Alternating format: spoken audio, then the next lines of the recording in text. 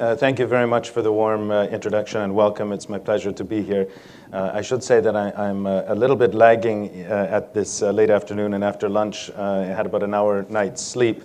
I flew in this morning from Tbilisi, Georgia. I understand there are some Georgians with us, but actually addressing a situation there which is sometimes known as a frozen conflict. I think that's an odd moniker. I don't believe for anyone living in a condition of conflict that it's frozen. It might be frozen for some of us to observe, where the situation is actually, in my view, deteriorating, not improving. And therefore, it's quite incumbent on those of us who are concerned about these issues to engage now to try and reduce the points of friction and to try and bridge differences. And exactly through initiatives such as on cultural diplomacy, I think it's important that persons in every capacity engage. Nonetheless, I'm here to address you on a broader theme today. And I'd just like to begin with a few observations. First of all, not all bad things are crimes, and not all crimes are genocide. In fact, not even the worst of crimes are necessarily genocide. That might sound strange to you because we're rather told that there's some kind of hierarchy, and genocide is apparently the worst of all crimes. And in fact, there's a tendency to label things as genocide in order to mobilize and motivate in terms of the categorization. But let me just give you a couple of examples of things which are pretty darn bad, but probably not genocide, or not at all. For example, systematic torture. I don't know if you've ever interviewed or met, or might be, a survivor of torture. But when you have systematic or even systemic torture, that is quite bad, but it does not constitute genocide. Neither is mass forced displacement, which might not actually entail any immediate physical harm on anyone. But as we heard already from the description of the ambassador of Latvia to the United Nations, forced transfers of population can have amazingly deleterious effects, not only on the individuals concerned, but on entire societies. And we can go on in terms of very serious, very bad things that do not constitute genocide. Words have meaning, and it's a good thing they have meaning, and I do think we have to be careful when we consider the topic of genocide or similar atrocities. Let me also observe that it's relatively axiomatic, I would say, and certainly in popular terms quite easy to assert that one is against genocide. One's not normally for genocide, although, of course, the origin of the notion of genocide is the product of exactly a positive determination by a democratically elected government in this country to elaborate a program that entailed, on the basis of a nationalist hierarchy, the categorization of people, including ultimately the final solution with regard to some categories of persons. So while it is probably axiomatic to be against genocide, it's not so clear at all what one is for, not against. What is one for? Let me thirdly observe, in my humble view, that early warning is not at all a problem. In fact, I would quite to the contrary say that early warning has been often invoked as what I often categorize as the plethora of excuses. In this case, if only we knew excuse, then apparently we would have acted.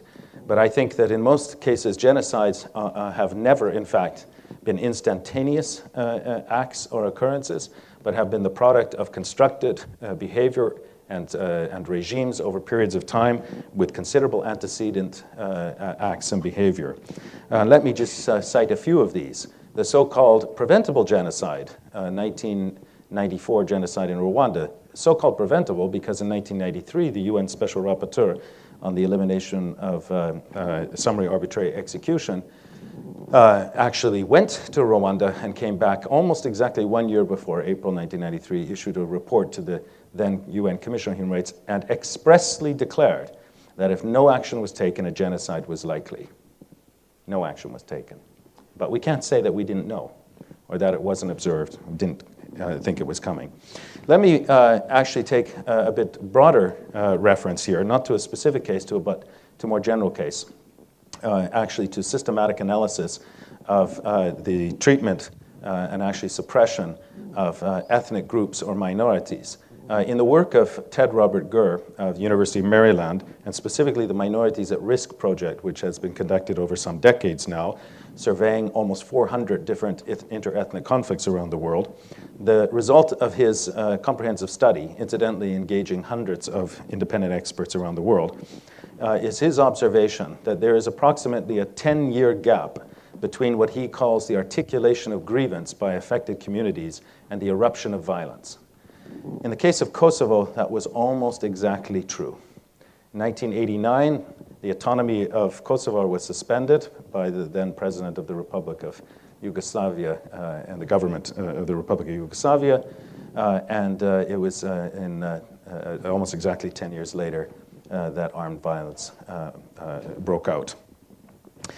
So if that's true, that grievance is the antecedent or the progenitor of violence, and if that grievance is based on ethnic categorization, oppression, repression, or possibly worse, then we see the correlation with the potential for genocide. So I assert to you that in this age of increasingly available information telecommunications, that it is simply not tenable to argue that we do not know, or if only we knew.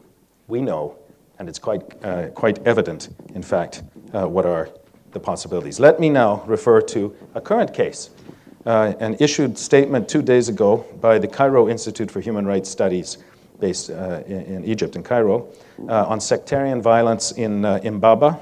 And I'll just read the press release briefly for you. In light of the sectarian violence that erupted in Mbaba, the Cairo Institute for Human Rights Studies sent a memo signed by 14 member groups of the Forum of Independent Human Rights Organizations to Prime Minister Essam Sharif yesterday. This is 9th of May. The same memo was sent to the former Prime Minister Ahmed Nazif on January 19th, 2011, after the bombing of Two Saints Church in Alexandria.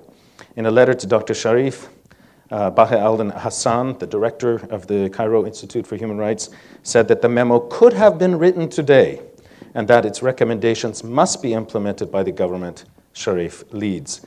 The letter noted that the refraining from enforcing the law after the burning of the At-Tarif church by trying the defendants before a rightful judge and not a military tribunal perhaps contributed to the reiteration of the same crime where more people were injured and more people died. The letter stated that unfortunately sectarian violence is likely to increase if the Supreme Council of the Armed Forces and the Cabinet continue to pursue the same policies operative prior to January 25th. So this is, as you know, last week or some days ago, 12 Coptic Christians were killed and up to 200 injured. That, I would suggest to you, is clear and convincing early warning of a prospective conflict that could amount to genocide in a country with approximately 10% of the population belonging to a Christian minority. Allow me now some historical reflections of let me say, some developments of international politics and law. And we heard already the revolutionary effects of the Westphalian peace in 1648, or what I might call the deal amongst the princes, which brought a new just order to Europe and actually to the world at that time on the basis of the notion of sovereign equality. The idea that the state or the prince enjoyed exclusive jurisdiction within territory and, importantly, with regard to persons within that territory, all persons within that territory, other than diplomatic representatives of other states.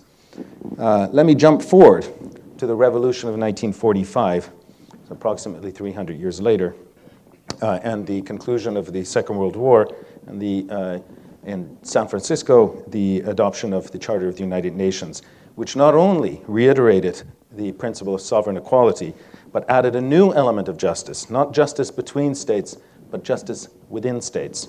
And that is to say that the sovereignty of any state with regard to its exclusivity of jurisdiction was conditioned on the protection, respect and protection of human rights.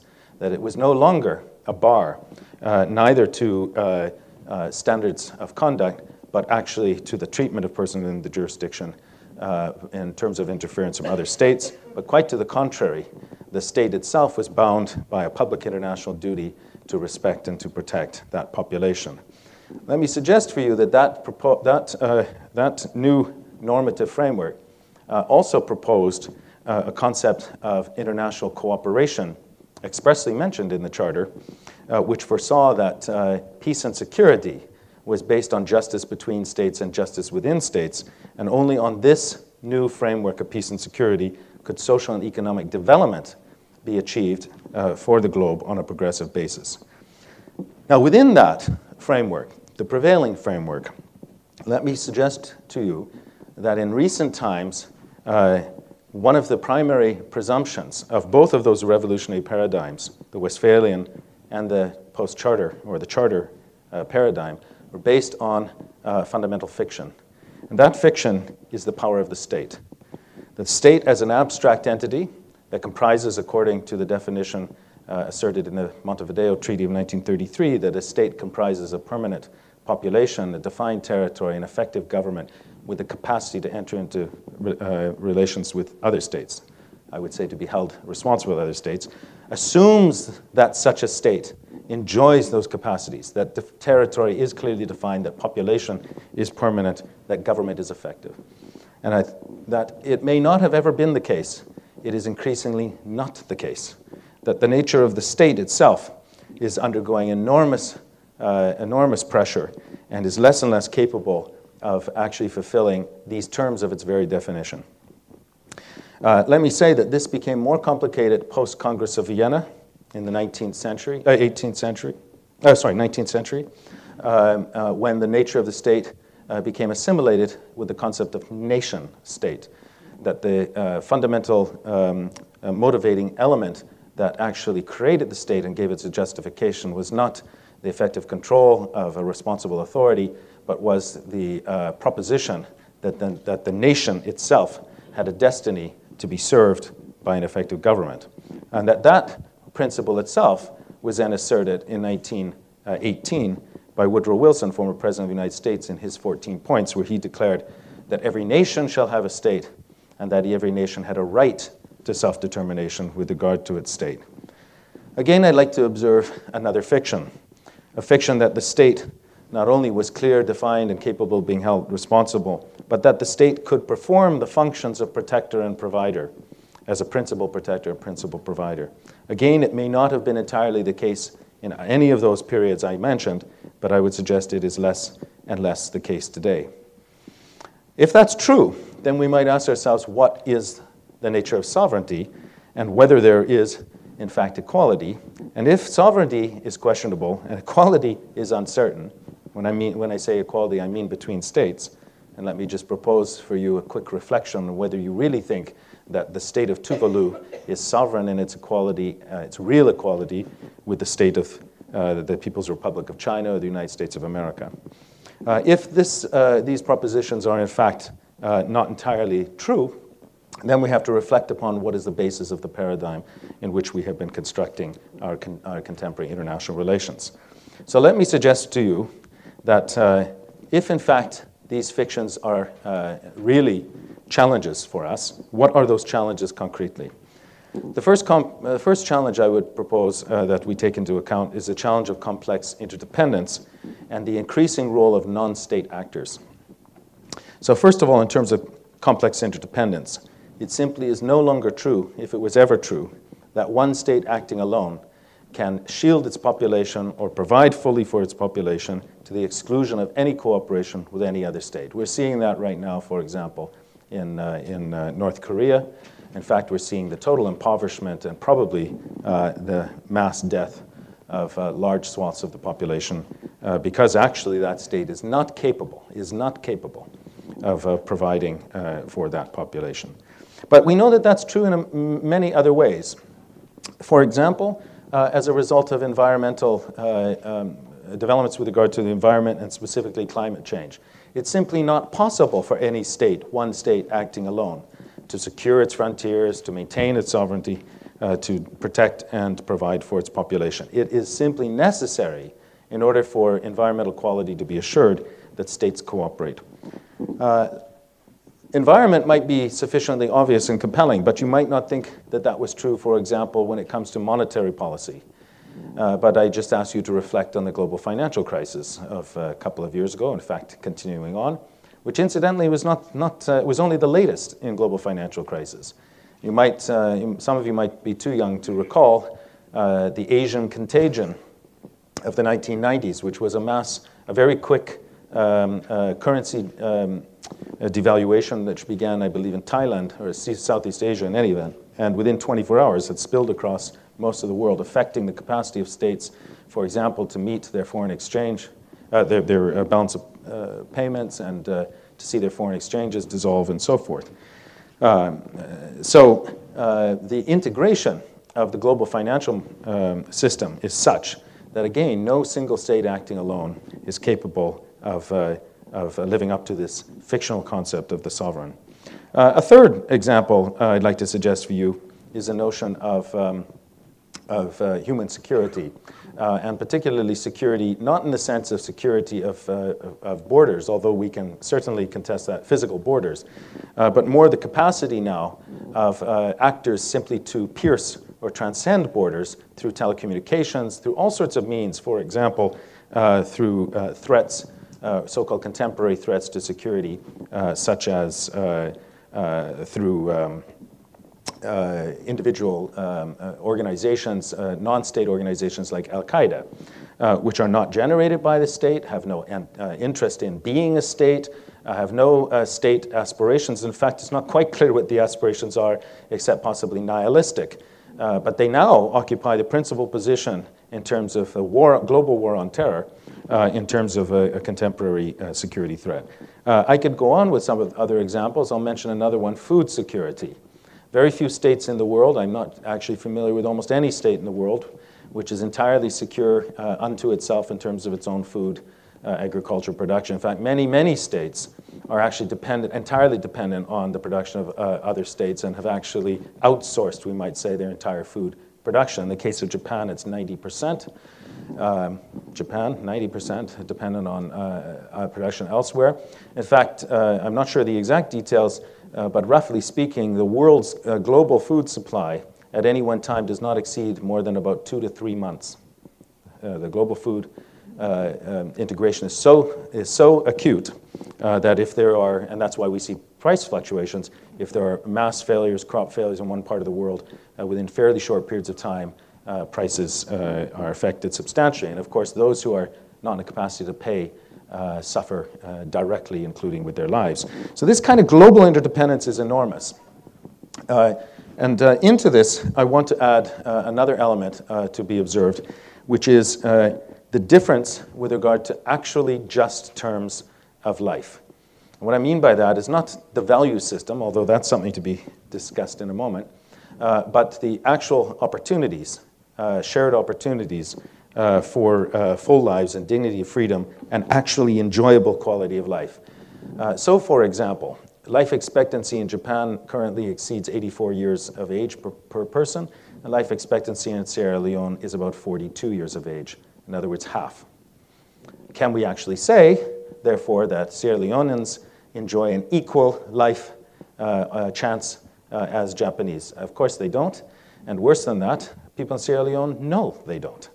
It's increasingly evident that this disparity in terms of life chances is not only not equal, but it is enormous in its inequality or inequality, which poses problems. So complex interdependence, as part of the global reality, actually says that a system founded on the sovereignty of individual states is simply not fit for purpose, does not match the actual needs or circumstances of the global system, of the global challenges.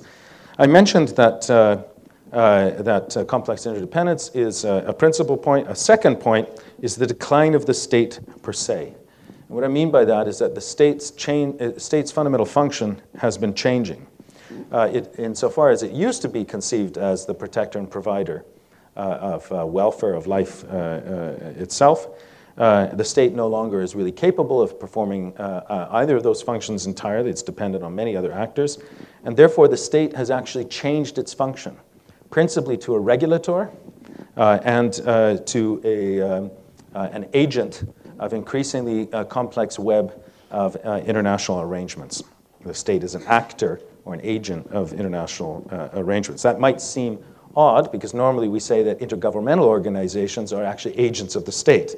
But in fact, what's happened is the state has so consistently ceded elements of its sovereignty, of its former exclusivity, that now these intergovernmental organizations and arrangements hold power above the state. And the very obvious one is the European Union, which now possesses about 100% of economic policy in Europe, especially if you start to take things like monetary policy for Eurozone countries. Eurozone countries have given up 100% of their monetary policy, an extraordinary thing which countries fought for hundreds of years to obtain, have given away.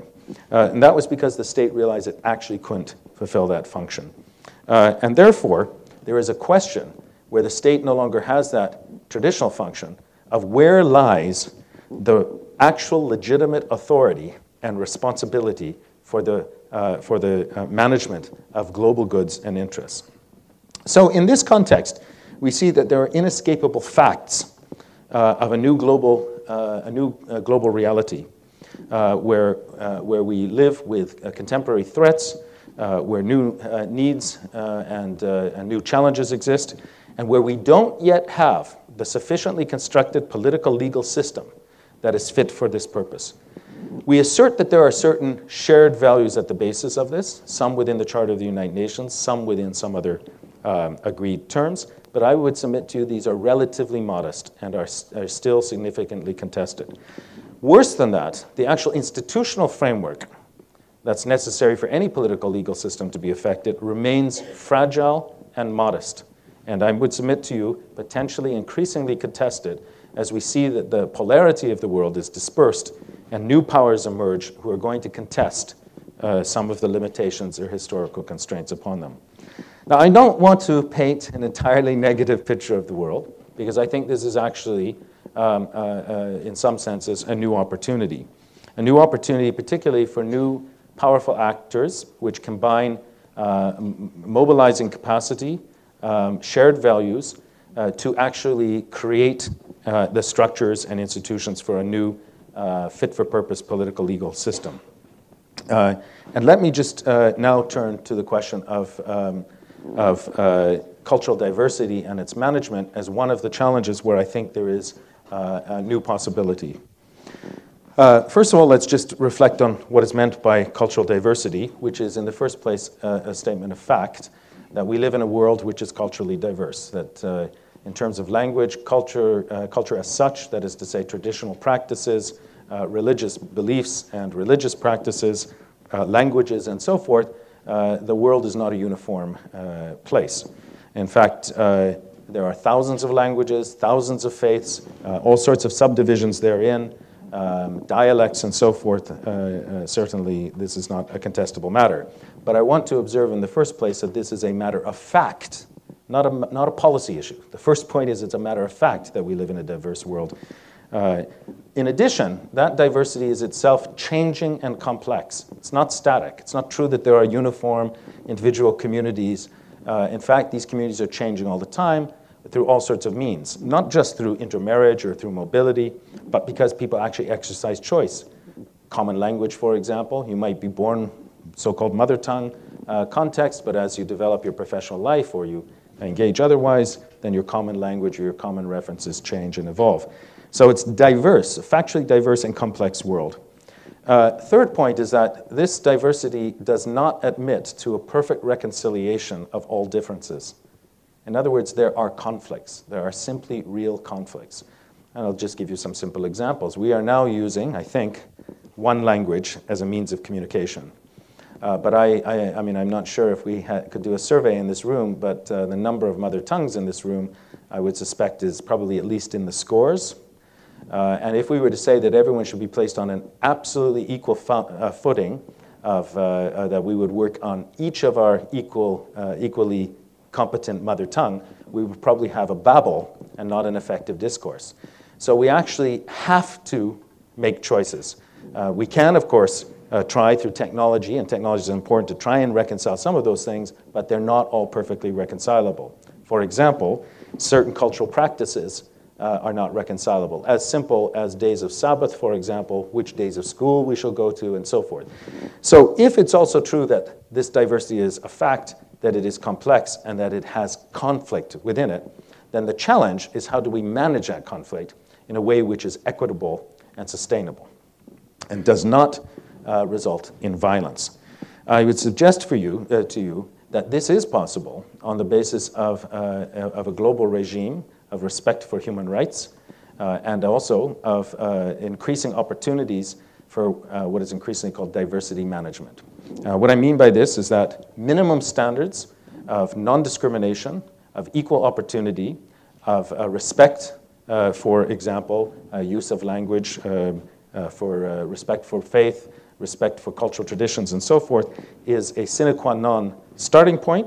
But then insofar as differences may conflict, that there be an established system of reconciliation, of adjudication, with a progressive system of maximization of opportunities for alternatives, for example, autonomy regimes and so forth. This implies a system of governance. It's not possible in the absence of a system of governance and adjudication, because there will be differences which are going to be contested and not simply accepted.